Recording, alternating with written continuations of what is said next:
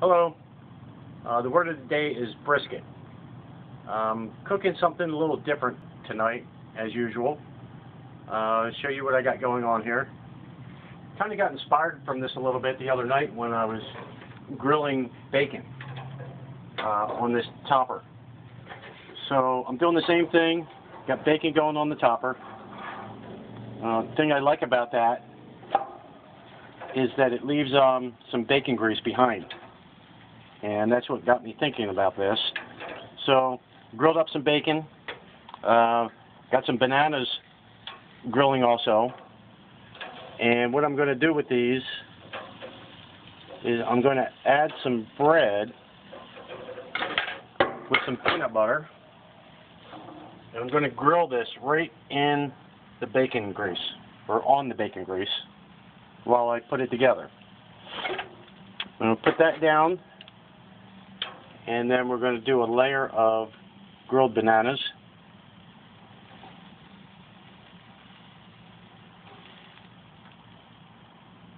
And get them all on there.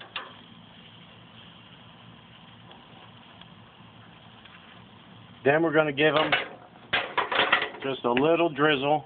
Oh, got one getting away. A little drizzle of honey.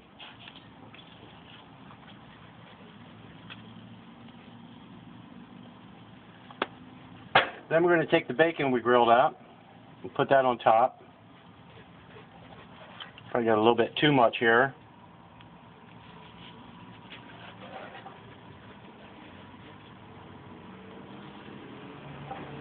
That's okay.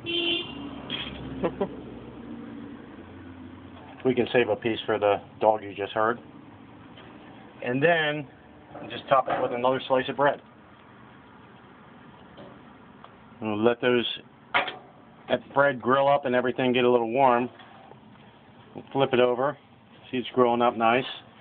As most of you know, this is called an Elvis sandwich with a little bit of a twist. Most people just call it the Elvis.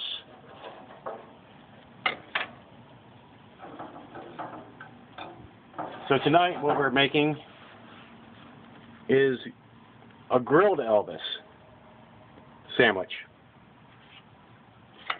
Thank you. Thank you very much.